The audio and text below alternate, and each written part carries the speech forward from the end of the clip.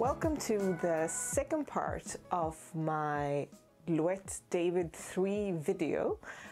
So I made the first part a couple of months ago, and well, maybe you were able to tell that this intro is recorded somewhat later than the actual video parts. I don't know what the telltale sign might be, maybe that I'm wearing a different shirt than in the video.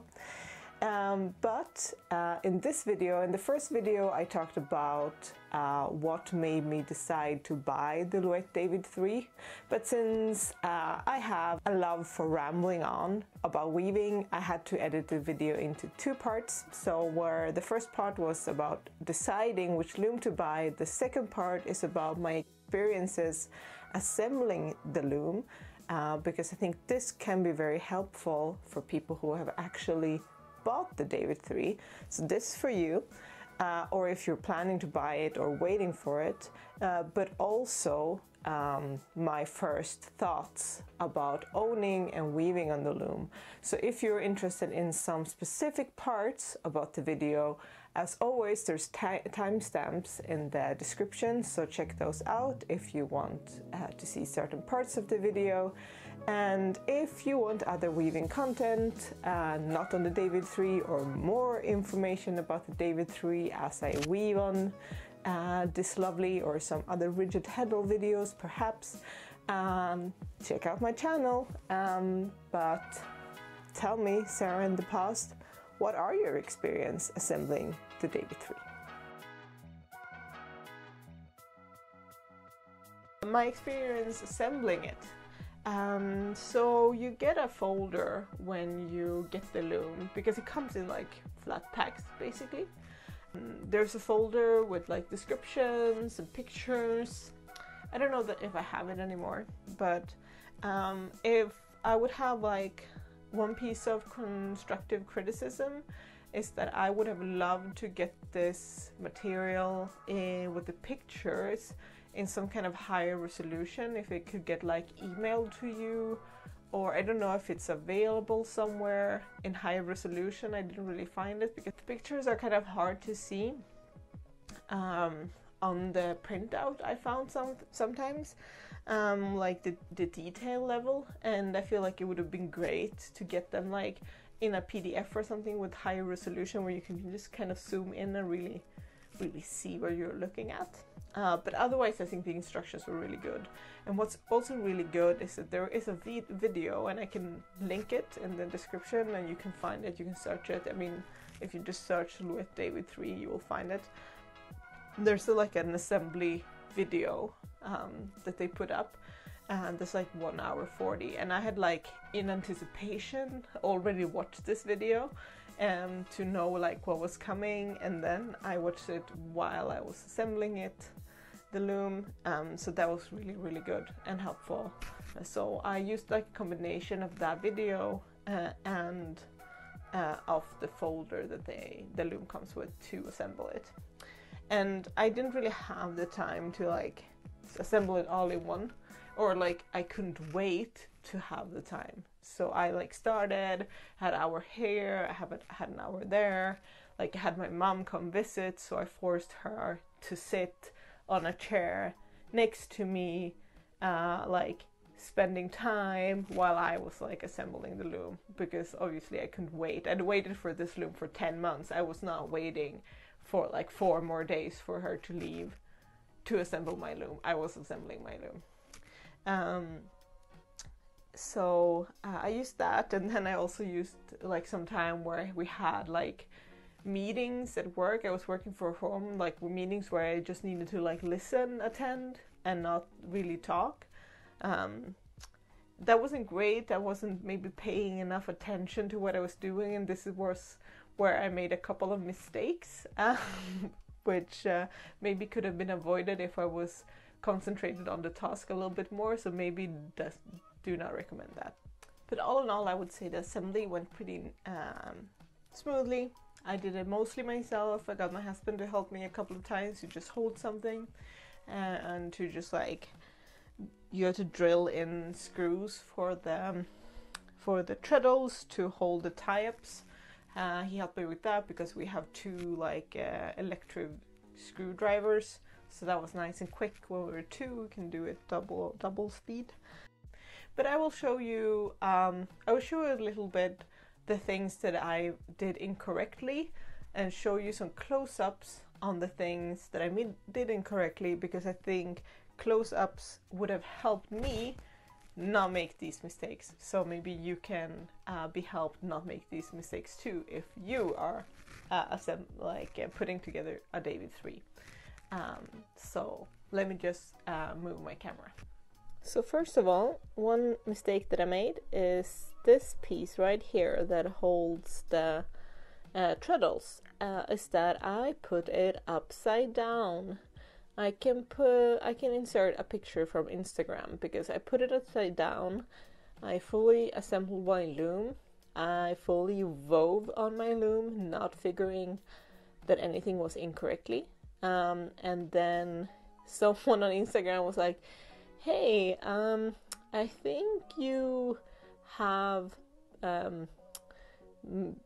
made a mistake in putting your loom together." Or she was really nice. She was like, maybe this is different for the David 3, but on my David 2 that piece should be on the other way around. And yeah, sure enough.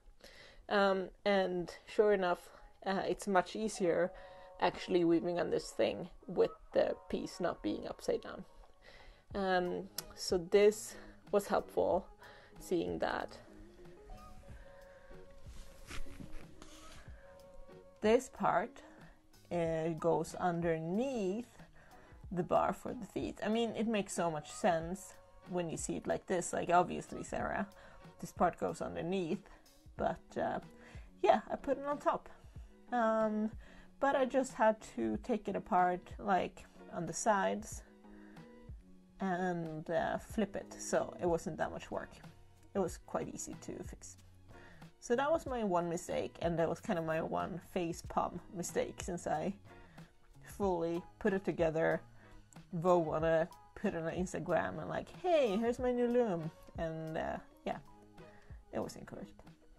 I think another mistake that I did make, if I remember correctly, is that I put this side piece on the wrong side around, so they had the little nook that the cloth beam goes, like this cloth beam right here sits in that nook over there, and I think I had that go on the outside.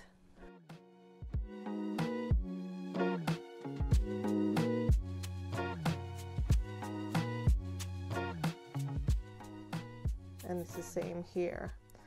You have the wheel, like the cog wheel or whatever you call this. It has a metal piece that nestles into this nook. So these nooks needs to be on the inside so that you can put in this breast beam and have the breaks. And I think the reason I did this incorrectly is that on my Glimåkra looms, these pieces with the breaks, they sit on the outside of the loom, so it felt really natural to me that all of this stuff would be on this side, on the outside, but not on David. So what has been my experience weaving then on this loom for the last couple of months? As I have made a few things in this. I made a couple of samplers on this, both with 4 shafts and with the full 8 shafts. The last thing I made was an 8 shaft shawl. I will go get that.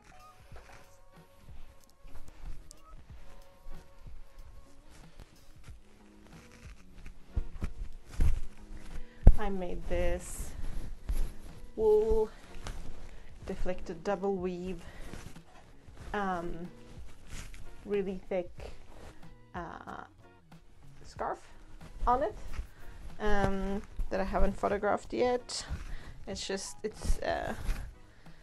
I will probably talk about this more in another video, but this is my first like really full-sized project on this loom. I made a couple of small samplers. I made some like pillow, it's supposed to become pillows, but I haven't sewn them up yet. They're just fabric pieces.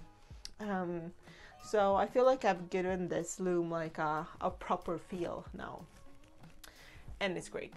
I really enjoy it. Everyone else who's saying that the Louet David is a joy to weave on, I agree. It's just wonderful. It's so easy. Like, that's what I'm really enjoying about it. It's really easy.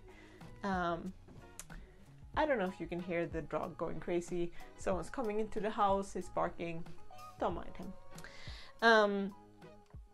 Everything's so easy. What I really love is that the tie-up is so easy. As I said, that has been my kind of main crux and what made me kind of dread new projects, because it was like making my back hurt and I needed to take a lot of breaks. Don't need to do that on this one. It's just like so easy to get. Like, it has a system of Texel, like Texel with hoops, and then you hook it around little screws, like around screw heads. It works so well. So easy to do, so quick.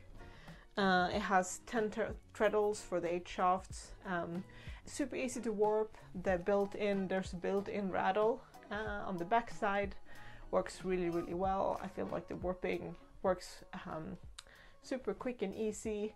Warping just one person has been working really well. I generally don't do really long warps, so I don't know about that, but just change the camera a little bit again.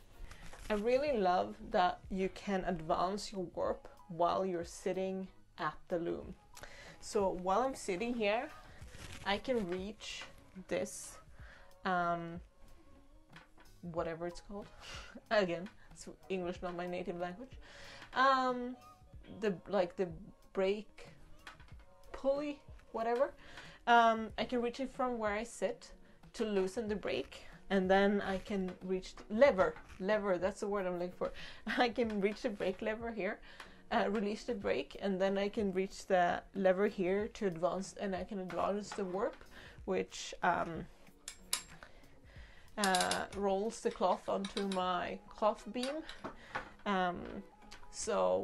This release the tension, or release the brake, and this advances the warp. So for my other loom, I had to get off my, where I was sitting, get off my stool, go around the back, release, go to the front, roll up, and just kind of do that thing. Here I can just do everything from where I'm sitting. So same size, but so much easier. Oh, it's lovely. So yeah, that's what I'm talking about when I'm talking about like the convenience, and that's where kind of the steps in engineering come in, where you just take something that, yeah, the old system, it works, but here someone has really like thought about how to make things easier and more ergonomical, and yeah, it just works really well. Yeah, I'm just overall really happy. Any questions about the David 3? Happy to answer them, about the loom, about the assembly, about buying it. So ask away, and I hope I answered any questions, and happy continued weaving.